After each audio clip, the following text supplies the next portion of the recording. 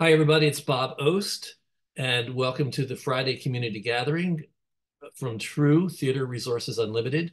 We're an art service organization, in case you're new to us.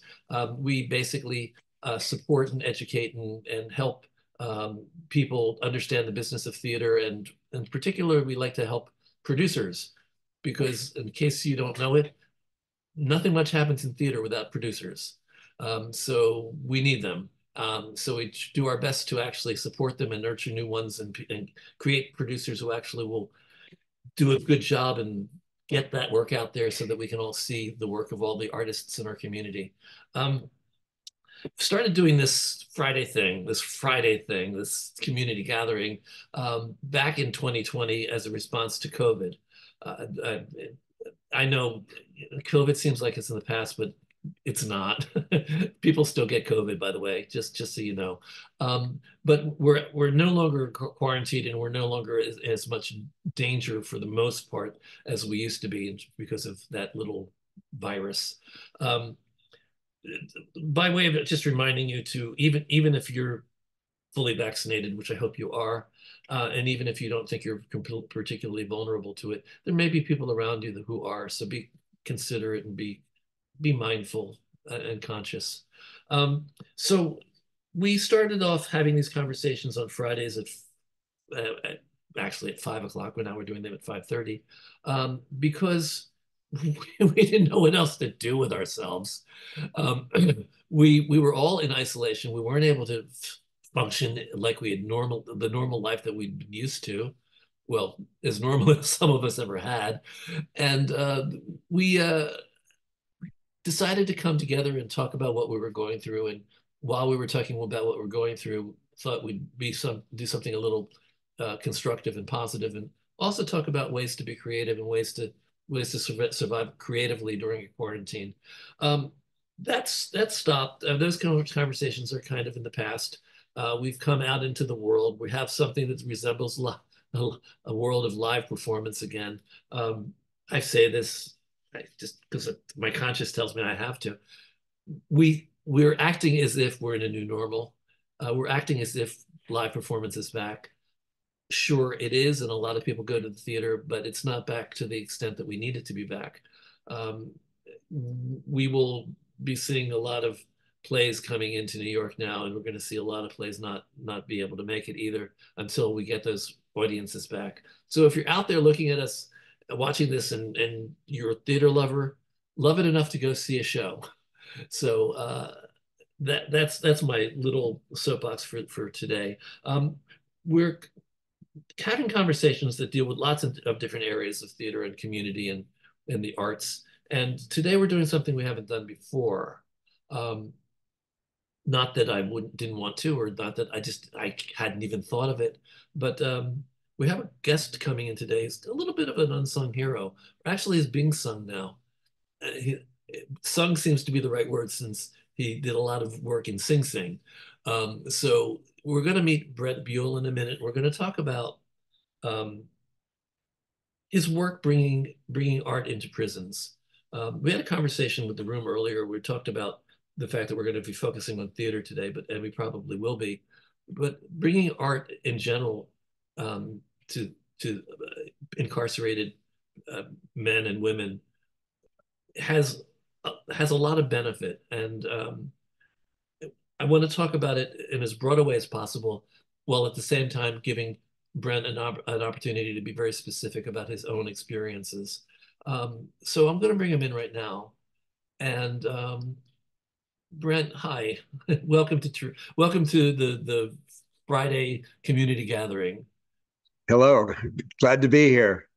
So I want to give you a little. I want you to give a little background about yourself. I want to talk about you and your work in prisons before we move to the big news that you're having right now with a Sure. movie. I'm not going to make it a secret, guys. If you're out there, if you saw Rustin, you know who Colman Domingo is. If you saw Scarsborough Boys, wasn't he in that too? I mean, he's done film, he's done theater. Colman Domingo is one of the great actors that we have in the business, and he's in a movie that's about Brent. And how many people can say that there's a movie about me that stars Colman Domingo? You can say that, can't you? It's a pretty great thing. It's a very Yeah. great thing. So I'm high for you, and I've known Brent for a long time. Brent has been a friend of TRU for at least 20 years, maybe longer, and we've done parties in his loft apartment once upon a time. Remember those? I And certainly do. he's been part of our producer development and mentorship program. And tell us how you got involved and where the idea came to you about bringing art and bringing theater specifically into prisons. Sure. First of all, Crew was a very important part of this because the mentorship that I got in, I'd been a director, I had not produced. And so as I began my work with True and studying with True, I met so many people, Cheryl Weisenfeld, Jane Dubin, many people that I became working partners with, which I'm very grateful for, and for the leadership of Bob and Gary and all they've done to help mentor people. Well, I want to thank you for that. I also want to tell you that Jane is here today, but Cheryl Weisenfeld called me and specifically wanted me to let you know that she really wanted to be here to see you today. Uh, And she had other things going on. Life happens, you oh, know. that's nice. That's nice. I'm sorry she can't be. So in terms of that, at the time, all the same time that I began working with True, I was working with Reverend Al Sharpton around issues of police brutality, the Amadou Diallo shooting, and other things. And because of that, my wife and I ended up having a man who was homeless living with us, working on a project to help homeless people lobby for their own interests. Got a call one night from the head of drama department at John Jay College asking him to come and speak there. And I'd become very, very interested in the subject of homelessness and incarceration. This woman told me that there was a program at Sing Sing, found out that I was a director, and she said, would you like to volunteer with the program? And it was just like someone said, here are the heaven's gates, and they opened. It was just the coolest thing to be able to say yes to that. So the hardest thing about it was getting permission to go into the prison. It's harder to get in as a person who has not done anything wrong than I think it is the other way. But yes, I got working with rehabilitation through the arts, and I'll tell you more about that. Is that Leslie, who's with rehabilitation? I know there's somebody from Rehabilitation for the Arts who wanted to be here today as well, and she also told me to say hello to you. Oh, Um, nice. okay, so that's how it started. Can I detour for a second? Um, weren't you involved with unFramed?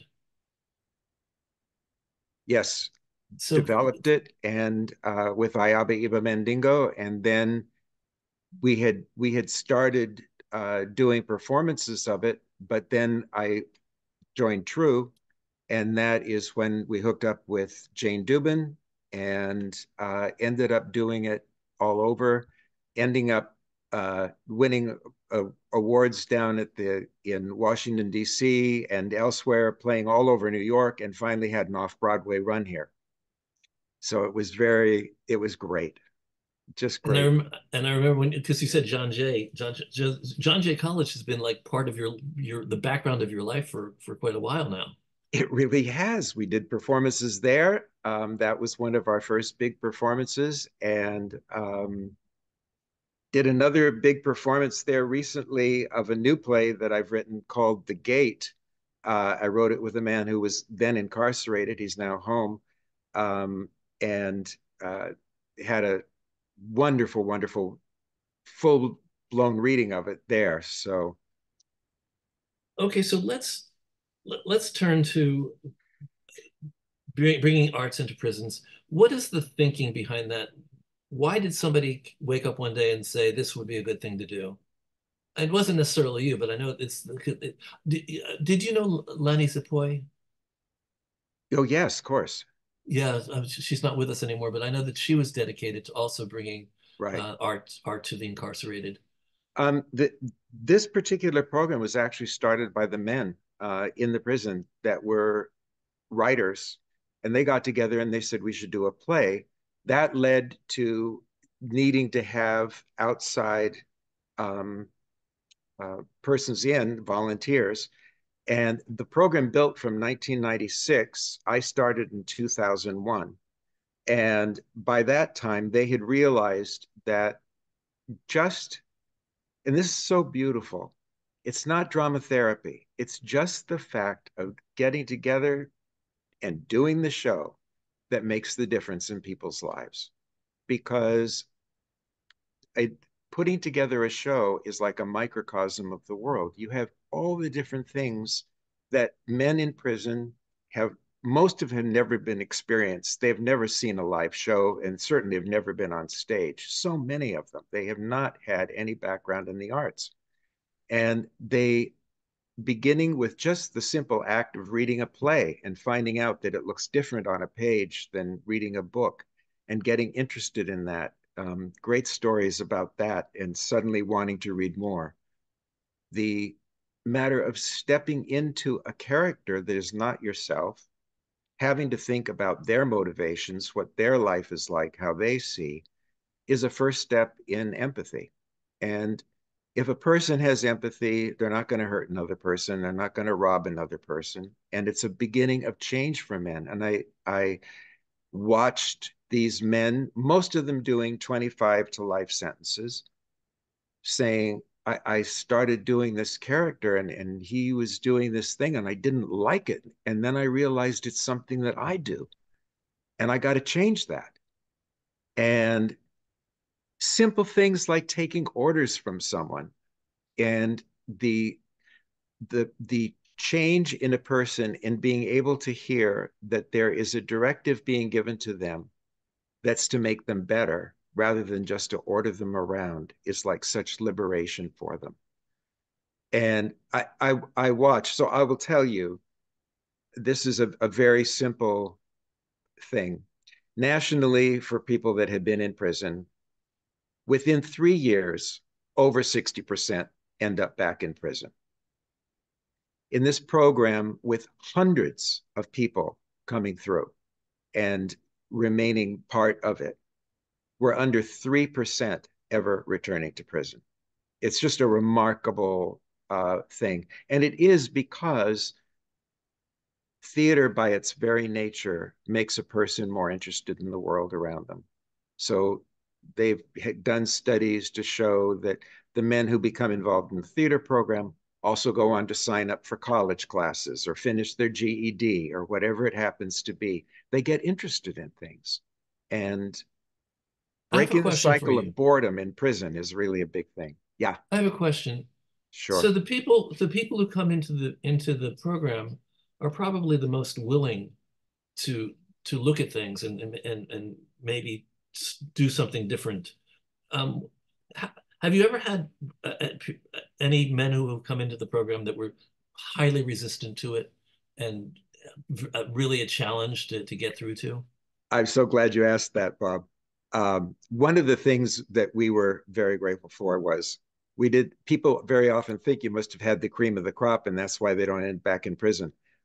The steering committee, which was 5 prisoners in the group, was who determined who came into the program. And they determined by need, this guy really needs this program, not, oh, he'd be a great actor. And I would frequently get a call from the superintendent going, you realize you just let the most dangerous man in Sing Sing into your program. I hope to God you know what you're doing.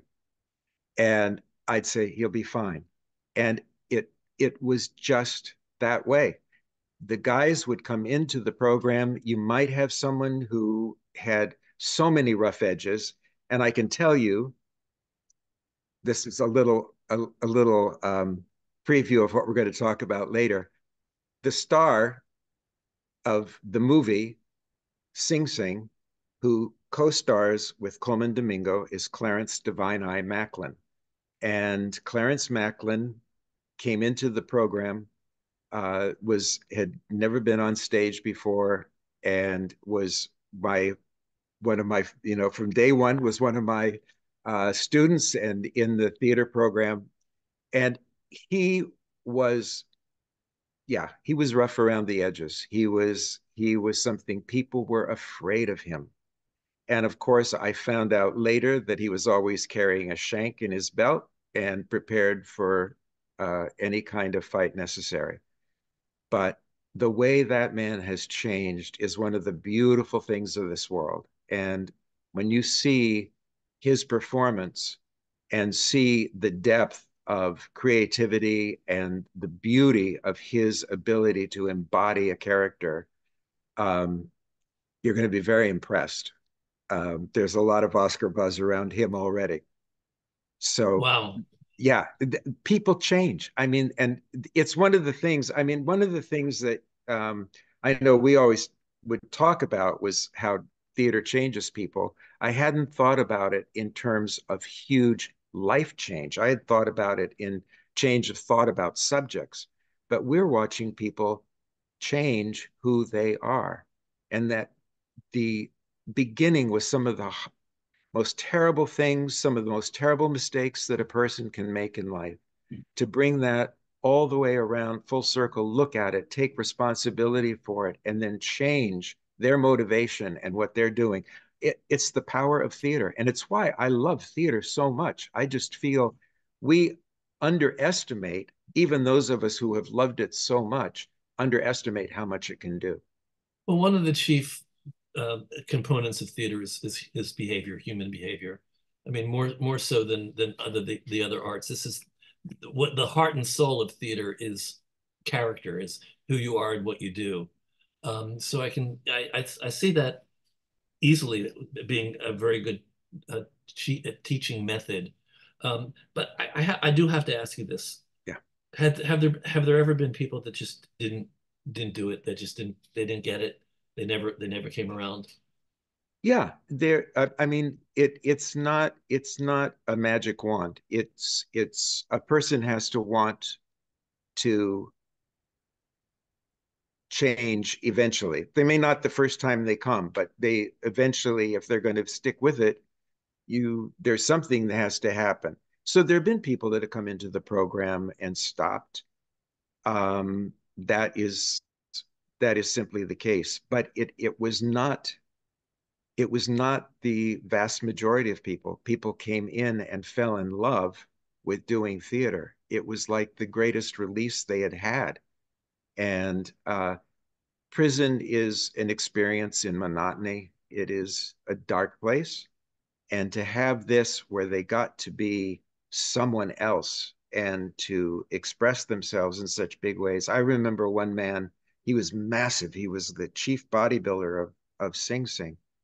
And he we did the play Slam, and he played Hoffa, uh, the prison, like the prisoner that runs the prison. And at the end, we had a party for everybody, and he stood up, and he was such a hard guy. You didn't feel he'd ever have emotion. And I remember he started to cry, and he said, I did something I'm proud of for the first time in my life. And he said, I know that they tell you when they come in here that we're just animals and don't get acquainted with us and don't tell us anything about yourselves. But he says, you guys come in here, you give us a hug, you tell us you love us. And he said, I just want to say thank you. And he just broke down.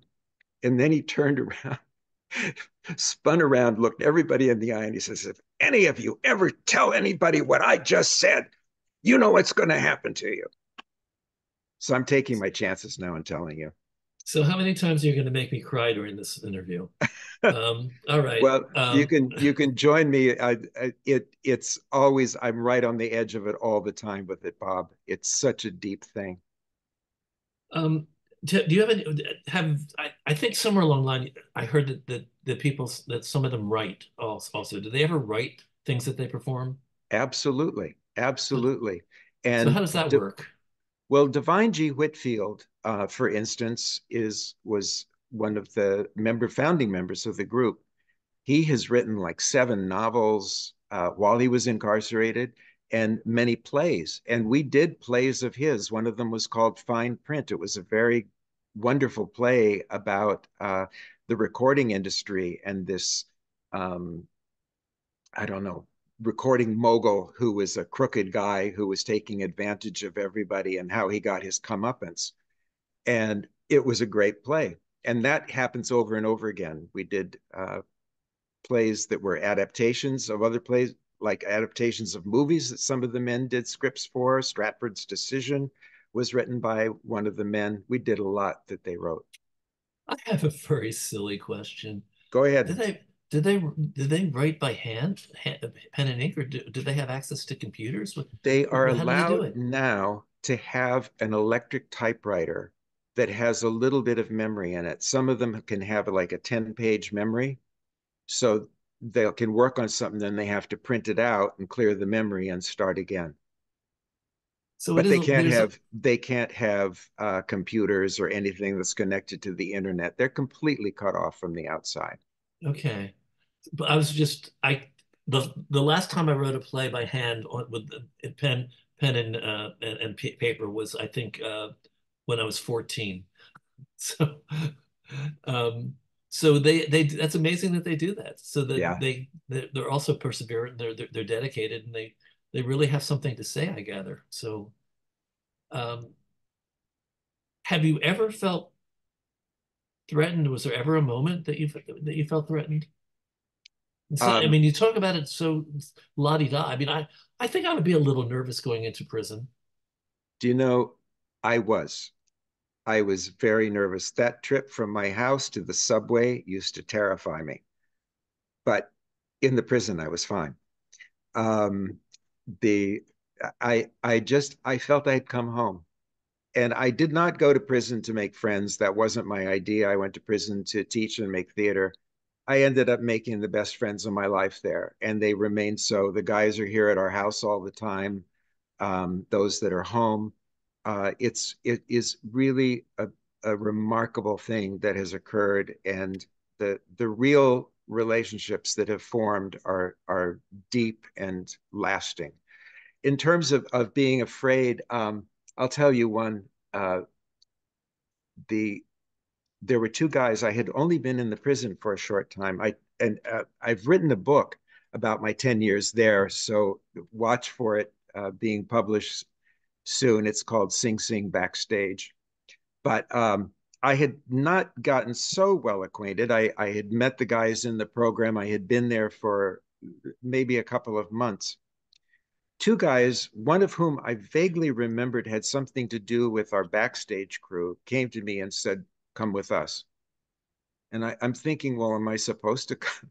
Just someone says, "Come with me." Am I supposed to do it or not? Anyway, they had already left and they were going over to a stairwell that led to their like catacombs beneath the theater. Okay, they're going down there, so I followed them. And I'm thinking, I probably am not supposed to do this. I don't know. I'm not sure. My heart's going thump, thump, thump. And we get down through these dark tunnels and they turn a corner and there's this big wood door and they open it and they go in. And I'm thinking, I'm going to die here, but okay. So I walked into the room. They came into the room. They closed the door behind me.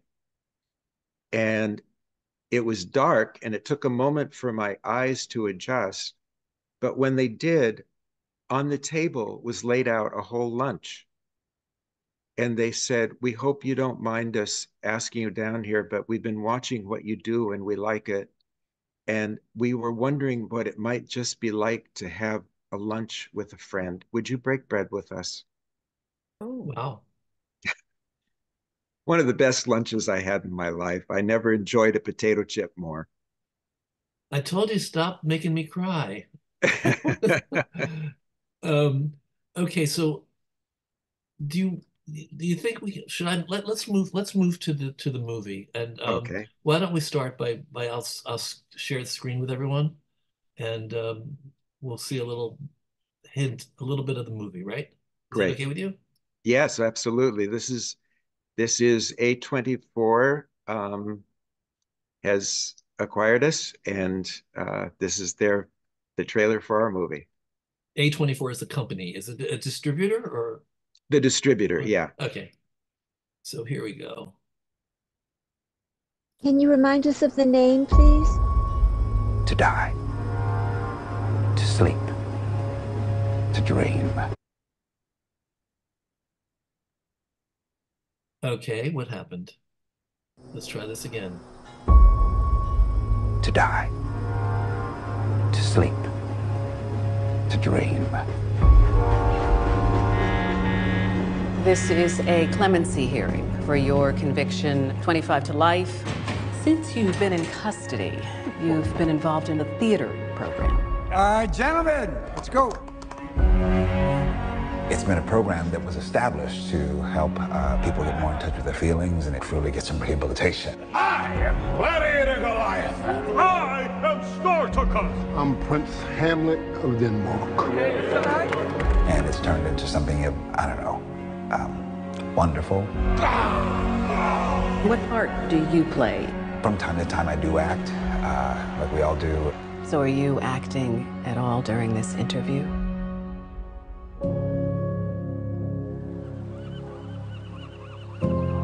We here to become human again and enjoy the things that is not in our reality. I think you guys are becoming real with each other, vulnerable. Listen, I already know what you're doing, know who you are, what you about, bro. What? You don't get to tell me what I need in prison. You don't get to do that. And don't bring me in those dark corners no more. The world expects brothers like you and I to walk in with our heads held down. Nah, what you gotta walk in like a king.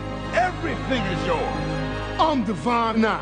Yeah. This is my theater. Now give him some love, give him some love. Go to your most perfect spot. Do you hear anything? Are you with somebody? Are you outside? Hold that feeling.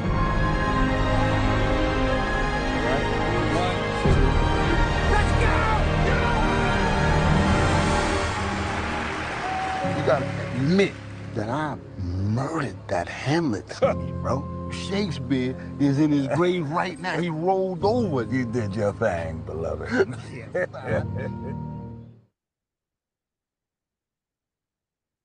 Well, that's great. And for the person that asked, the movie is called Sing Sing. And tell them who plays you. Paul Raci. Paul Raci, known, he was Academy Award nominated for his role in The Sound of Metal, and you see him there as the instructor playing me. And so, what's it like seeing yourself being played in a movie by somebody?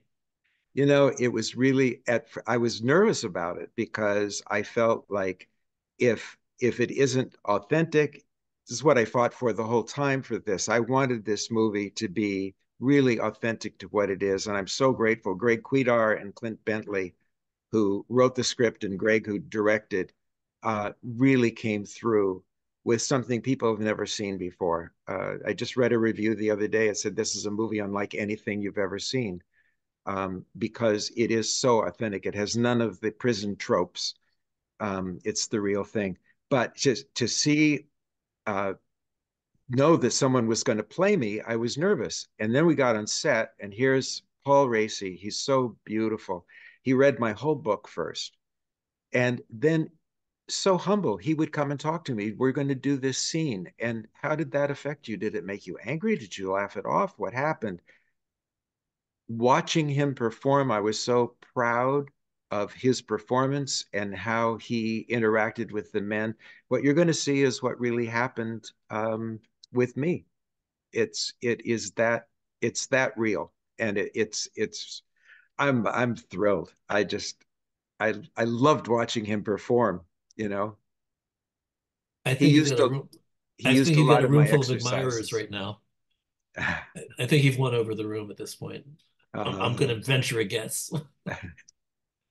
um, Cara London, can you actually talk a little bit about what your experience is teaching art in maximum Yeah, security prisons and how that relates to what Brent is saying?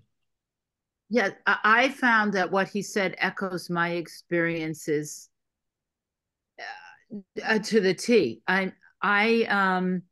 I teach. First of all, I'm teaching through the local community college, which offers associate's degree programs to incarcerated people. So, and it's always in maximum security. It's in New Jersey.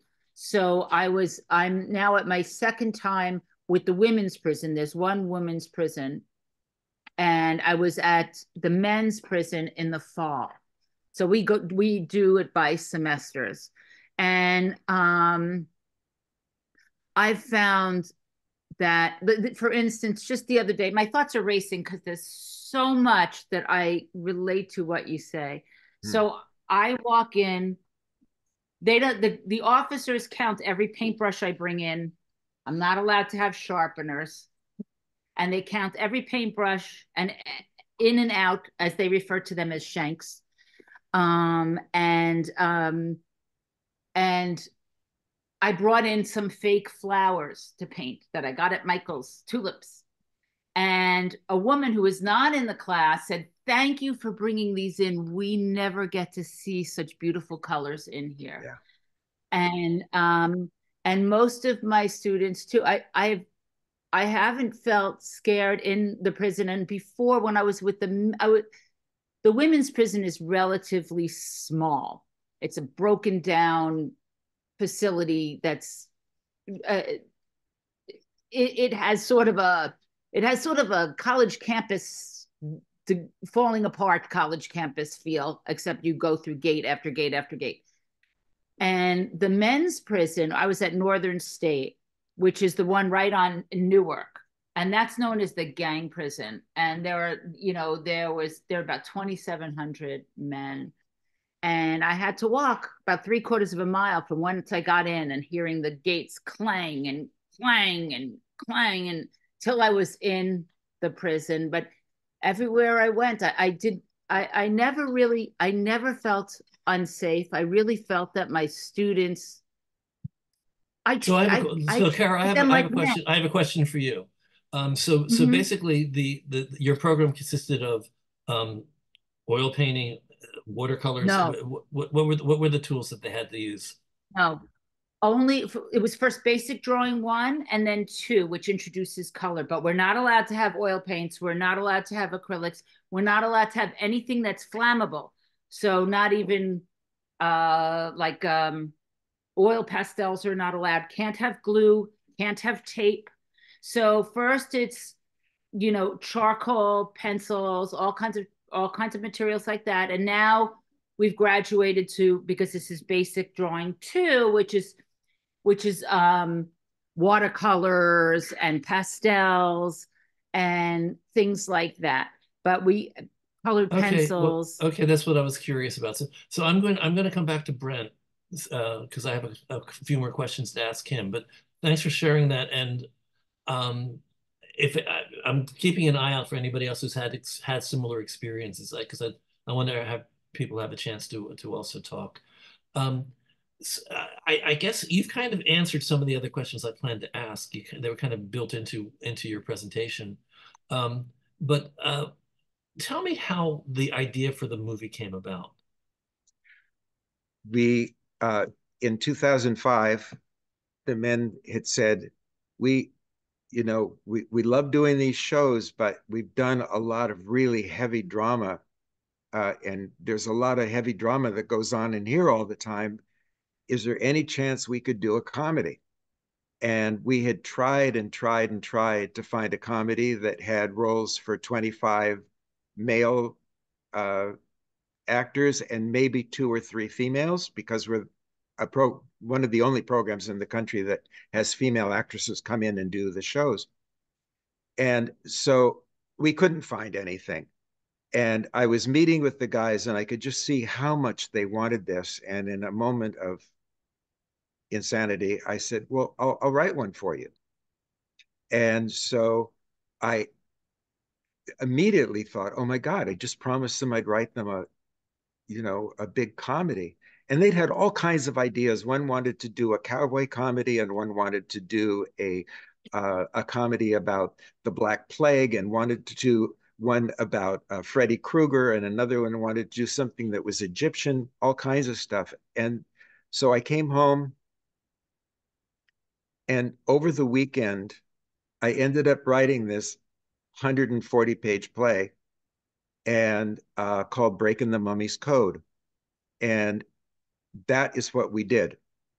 It is a wild time traveling thing about a young Egyptian prince that travels the world in time to find out who killed his mummy.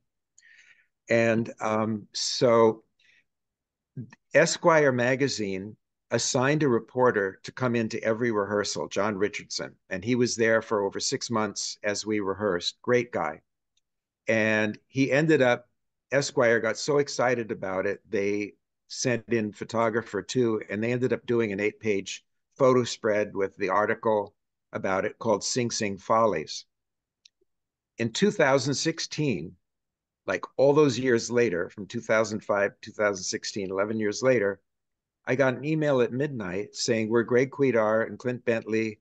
We're intending to make a movie about your work. Please call us at your earliest convenience. It Well, ended up. wait a second. So they can just decide they're going to make a movie about your work. Were they calling you for permission? They were calling for information. They had No, not already. permission. Okay. No, for permit. Yes, it was permission too. Okay. Obviously, it would have been a very different movie had they not had my participation.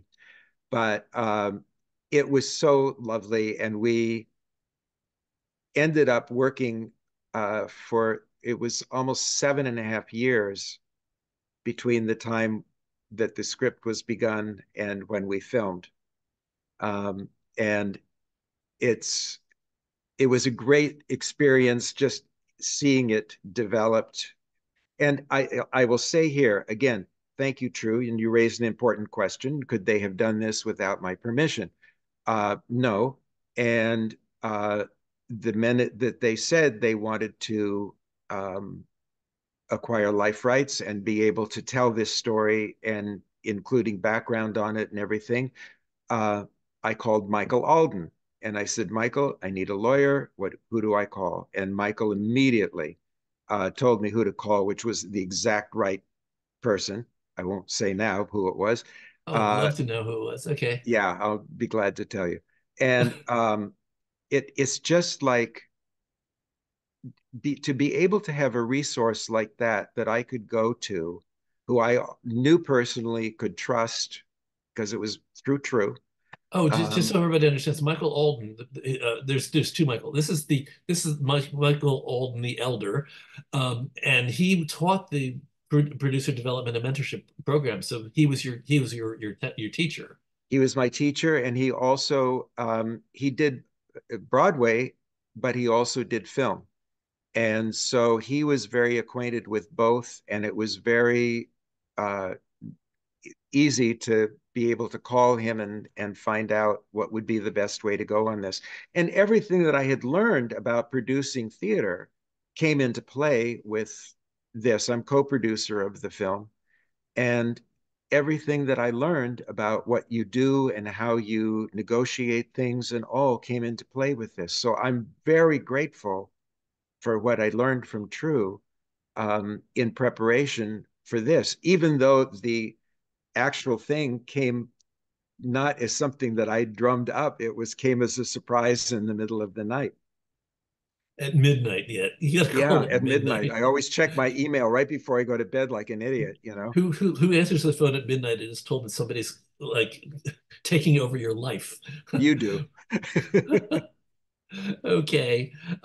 So I also just wanted to mention, since we were talking about the film, one of the thrilling things about this movie, Colman, Clarence Macklin, who you saw, the one saying don't bring a guy in the corner, that's our Clarence Macklin, Divine Eye from Sing Sing, our program. was he the one that said he was Hamlet? Yes. Okay.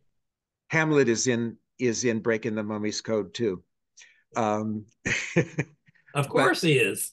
yeah, but there are also 16 of the men from the program who are now home who are also featured players in this movie.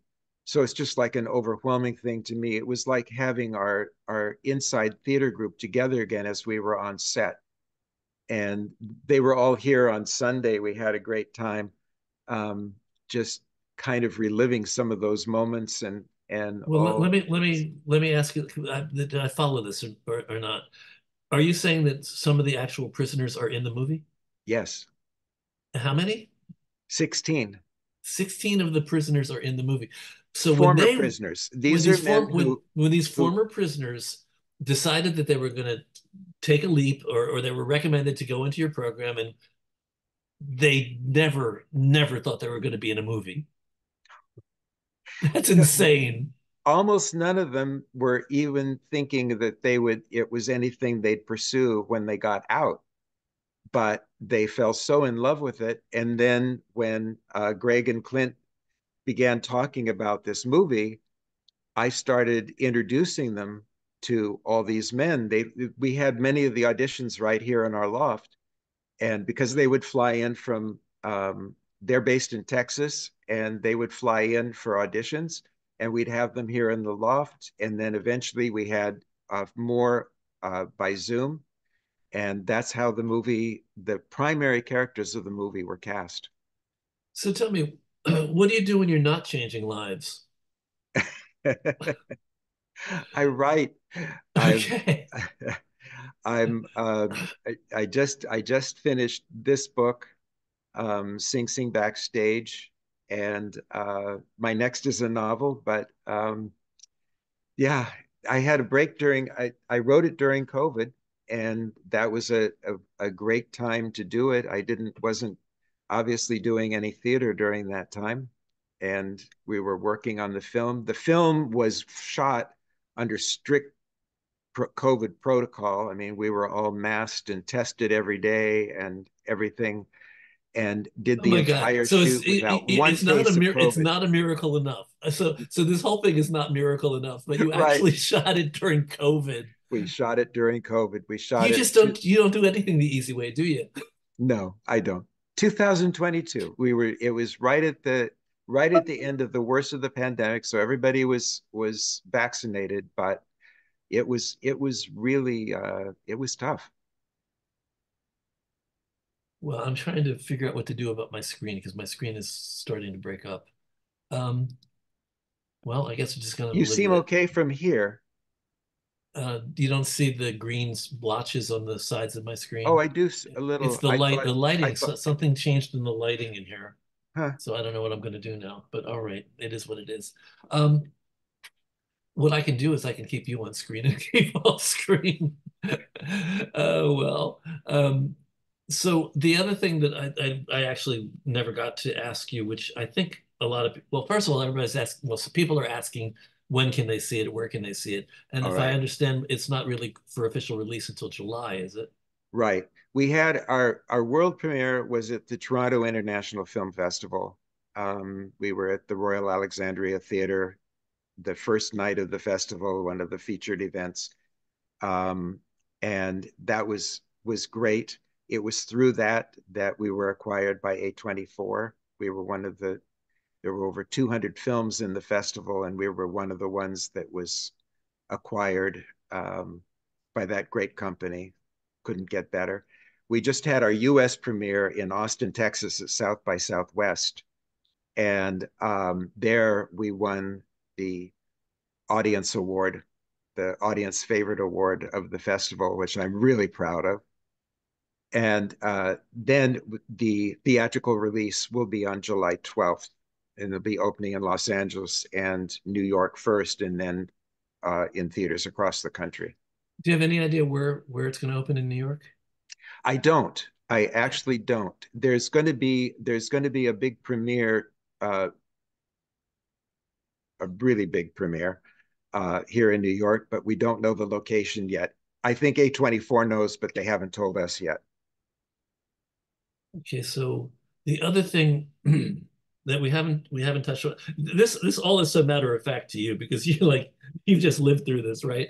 And I know I am just like going, oh my God, that's one miracle after another. Just like this is crazy. This whole thing is I this whole agree, story Bob. is just amazing.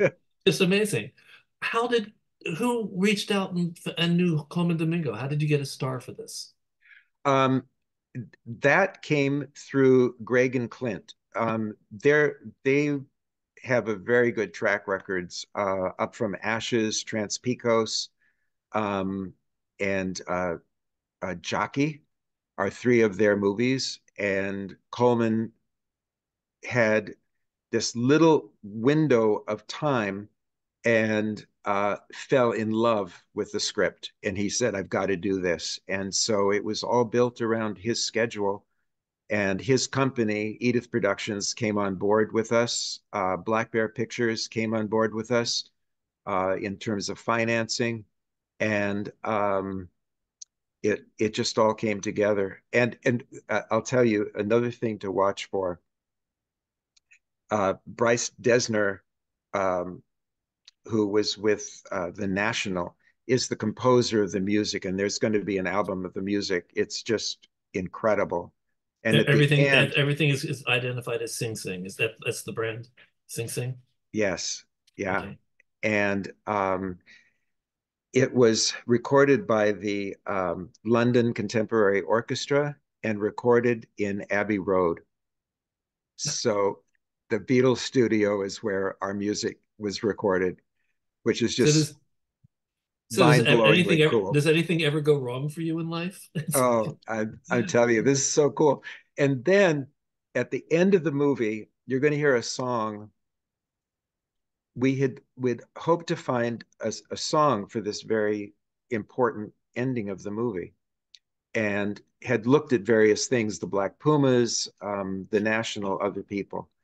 And there were songs that we liked, but they didn't just seem right. They had been used in other films. Some said, have you heard of this new singer, Abraham Alexander? And they hadn't. And they said, well, let's send him a script and see if we can talk to him. So he came on, and they had chosen one of his songs they thought might be right for the movie. And they said, he said, well, I love this movie. And they said, we'd like to license this particular song. And he went, that could work, but I love this movie so much. Why don't I just write a special song for it? Which he did. And wait till you hear it. It is the movie that ends the movie, and it's just so beautiful. And then following that, you will actually see some of the original video that I shot in Sing Sing of our production of Breakin' the Mummy's Code. So you actually see some of that original video at the very end of the movie. So we're a business organization. We're a producers organization. You said that you were brought on as a co-producer or associate producer, some form of producer. Tell us more about that. What was your relationship with a movie from a business point of view? Contractually, the life rights, and then this is where this differs from anything that I have been able to do before. This movie was made on a completely new basis, which was everyone from the star to the grips was paid the same, but everybody owns the movie. Based on time is the only difference. So this is the first, if you want to say it, worker-owned movie that we know of. There have been some other attempts to do it, but this is the most thoroughly egalitarian movie. Hats off to Colman. He wanted to do it this way. Oh, so that was my question. Who led this whole movement? It was Greg Colman? and Clint. Greg and Clint led it, but Colman was on board. And some of you may know, I there was a show that I was going to produce in New York, where I wanted this as being the structure. I won't mention who, but it was a big play. And we had everybody on board, including Woody King. But there were some people that wouldn't come on in that way, and that stopped the whole thing, because it has to be everybody agrees to this in order to do it that way. So it's beautiful that it happened that way, and it is going to, because the film is taking off, it is going to benefit all these men that are in it, my former students, and all of us will share in what happens. Sounds like you're the one good thing that happened to a whole lot of people. Oh, thank you, Bob. I'll tell you, my experiences in teaching in prison are the deepest, most beautiful experiences, most rewarding experiences of my life. And some of these men come and say, you know, you changed my life, and I'm so grateful to you. And I say, you know, I'm the one whose life was benefited. I'm the one who gained so much, because it was just like this amazing experience to go in and meet these people and watch what happened. You know, we all hope to leave something good behind, and this was just like so remarkable, so remarkable. I'm very, very grateful for it. Well, bless your heart. And I mean that in the northern way, not the southern way. Yeah, thank you. So God bless. I want to invite people in the room to ask questions or say anything, you know, how this meeting affected you, if it has affected you at all. So one of them, Judith Binus, mentioned Kurt Tofflin, who's a good friend of mine who runs Shakespeare Behind Bars. That's very interesting to me. So Judith, what were you mentioning about Kurt? You're on screen, but you're muted. The more important thing was the unmute. Right. Should I take myself off screen? Nope. Now that you're here, stay with us. All right. He was married to a dear friend since we were kids, Marcia Tarbus Coughlin. And he ran the Kentucky Shakespeare Festival for many years. And he started this program, probably the same way you did. It just sort of, he had read a book, I think. I can't remember, but somebody had written a book and about a program that they were doing or thinking about doing. And he brought it to fruition. I can't remember the exact genesis, but it was 1996. And then and then he moved to Michigan, and he turned it over to the guy who was working with him at Shakespeare Festival. And all I know is the last thing I saw listed was 2019 program. Now, was Brent's program similar to what you were involved in? I know you came in, you brought plays into prisons, but were the prisoners actually involved in the productions? No. I just had that one electrician. The one electrician. The murderer. Well, I think. Well, no, I'm not sure now. If it was, were any of the people that you worked with convicted murderers? No, it was a company. No. This is to Brent. You know, they were human beings who had made mistakes. They were serving 25 to life sentences, primarily. And I never, to me, it doesn't matter. I feel that we've all had a low moment in our lives. And if I was known for my lowest moment and always referred to in that way, I would be very unhappy. And many of the men, came to me, and I remember one man, Cornell Alston, came to me and he said, Brent, he said, we're becoming friends, but I don't want you to be friends with who you think I am. I want you to be friends with who I am. So I have something I have to tell you. And he told me about why he was in prison. I would never ask, but he wanted to tell me. And that's been true of many of the people. But I never see a person and think, oh, that's so and so, the such and such. It just isn't like that. They're people of deep experiences who've had to look more searchingly at themselves than practically anybody that I know. Well, thank you for that. Sure. Anyone else in the room want to join the conversation? Or I'm going to wrap up now. Should I, guys?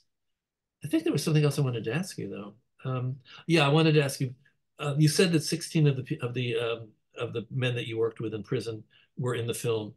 These were people that were paroled or served Yes. their okay. And do you think being part of your program helped them achieve parole and make that progress out? I do. And this is, I'm glad you're asking this. And someone mentioned working with people for how to present themselves or something. I think someone mentioned that earlier. The one of the things I felt is when you go to parole, you have like just a few minutes to say, this is who I am.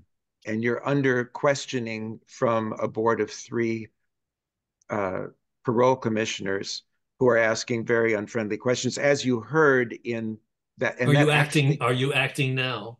That came from an actual transcript of Divine G. Whitfield. The man Colman is playing actually was asked that in his thing. Are you acting now? And I had corrections officers come to me and go, why in the hell are you coming in here to teach these guys so they can fool us better than they do now? Those same corrections officers 2 years later came to me and said, you don't know how much these men have changed and how much easier you've made our lives. Do you think we might be able to audition for some of these shows? You know, that's the kind of thing that happened. Do you have corrections officers in your shows now? Not that I know of. But I think in terms of presentation, we did a class called Who I Was, Who I Am, Who I Hope to Be. And it was a monologue class. And the men wrote 3 5-minute monologues on those subjects. And it was directly to help them when they went to the parole board. Because as you know, I mean, any actor knows when you get a character that's very close to who you are, that's the hardest character to portray. We don't know how to portray ourselves. And under heat of investigation, many of the men would just be looking down or fumbling or stuttering. And so in a class, we said for the administration that this is a class to teach the men how to audition for a play. But it really was a class for him how to go to the parole board and be able to look people directly in the eye and present who they are in a way without fear. So it's a great thing. Good. I'm glad I asked that. I'm glad you did. So, Mila, did you want to ask something? Because I know you came into the room and I pulled you out and I'm putting you back in. Thank you. Hey, everybody, I'm Mila, and my claim to fame with TRU is that I was there the night it was born. So, but that's how long I know Bob. Yes. Cheryl Davis and I were having dinner with him, and he's such a genius. I can't tell you. If he wanted me to scrub his feet, I'd scrub his feet. Oh no. So the reason why I'm interrupting all of this grandeur coming from me is that I have known Keith David for most of my life. We went to Juilliard together, and I put it in there. Perhaps you didn't see it. He is a brilliant actor. He's gotten lots of awards. He does film. He does television. He's someone who pays it forward with his faith. And so that's why the bottom line, Brent, she wants to know if you have any plans for bringing this into theater, whether you want to ever going to do this movie adapted as a work for theater. Because he's also very highly respected. He could help you with fundraising, blah, blah, blah, the whole 9 yards, 10 yards. My wife did a show some years ago with Keith David, so we had chance to get to know him. Lovely, lovely gentleman. Actually, there has been talk apparently at A24 about doing Breaking the Mummy's Code as an onstage musical. I don't know what stage that's in or what's happening or if I'm even supposed to say that, but that's Have you ever heard Keith sing? Yes. That's right. He and I did a show together. He rocks. Yep. Okay, so let's try to get back on topic. Information in there. I'll put my contact information. Well, no, this is for not for me. This is for the show. I'm just putting it out there so he can reconnect with Keith. Okay. Thank you. Thanks. Absolutely. And Arlene, you've come into the room. Did you want to say something?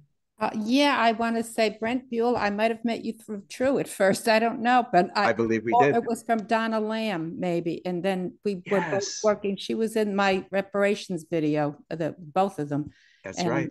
I said, oh, and then when you mentioned TRU, I said maybe it was TRU. I mean, it was a long time ago. It had to be about 20 years ago. So it was one place or the other. It just hit me today. Anyway, and I love what you're doing, and it's just so inspiring to think. How about like with drug addicts in prison? Have you worked with anyone who has substance abuse problems also? Absolutely. Yeah. Absolutely. This is bread and butter. Yeah. That is one of the things.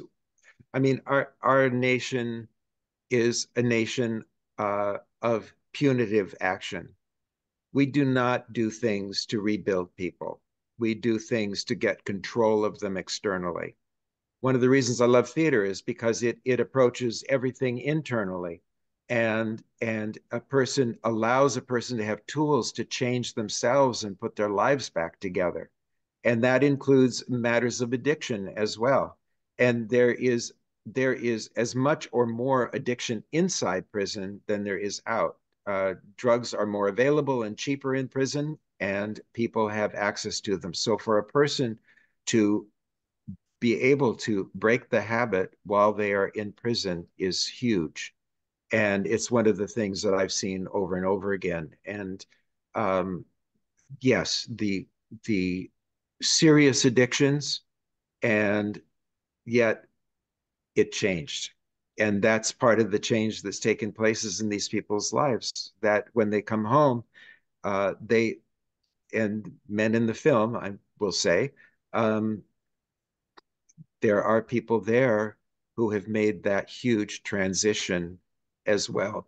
Coming home are really productive citizens and everything, and have been clean and sober ever since coming home. And I'm going to use that as a final word for today, because I think it's important and very moving. And Brent, it's been terrific having you on today. We're going to keep you a little bit, I'll probably keep you a little longer because I think people in the room want to meet you. But I'm just going to say a few final words to my YouTube and my podcast viewers out there who may or may not know us. If you liked what you heard today, if you're interested in all the different ways the arts come into our lives, if you're interested in theater itself, or you're interested in anything connected with theater, or anything that theater connects with, I hope you'll come back. I hope you'll be part of the community. If you want to be here in the room and actually be able to meet the speakers and ask questions and participate, I can make that happen. Just so you know, just email me at trunltd@aol.com. That's trunltd@aol.com, and ask to be put on the Zoom list. If you email me, use Zoom in your header. That'd make me laugh. Use Zoom in a funny way. I like that. So I also want everybody to know that we've been doing this as a community service now for 201 consecutive weeks. This is our 201st consecutive show. Congratulations. Well, thank you, and I'm still amazed that I'm doing it, but I love doing it. I love the fact that we've become a virtual we become a virtual program so that we can actually have people from outside of New York. What's happening over the past 4 years is we've developed, I guess you'd have to call it a global audience, since we have people coming in from UK, Australia, Singapore, Malaysia, Germany. We've had people from all over the world. So I'm going to keep doing that, and I'm going to keep doing this as a virtual program so that I can engage all of you out there, even people that are not in the New York area. We also welcome people for free because we started off as a public service, really. But we got bills. So if anybody wants to give us money, I wouldn't turn it away. You can come in, you can make a donation, make a small donation, make a big donation, pay $8 to come and join us for an hour on a Friday, or join us a member. And if you want to do any of that, you can also go to trudonate.com, trudonate.com, and give whatever you can afford. Putting together the schedules for the next couple months, and hopefully I'll have things that'll be of interest to all of you. Thank you for being with us.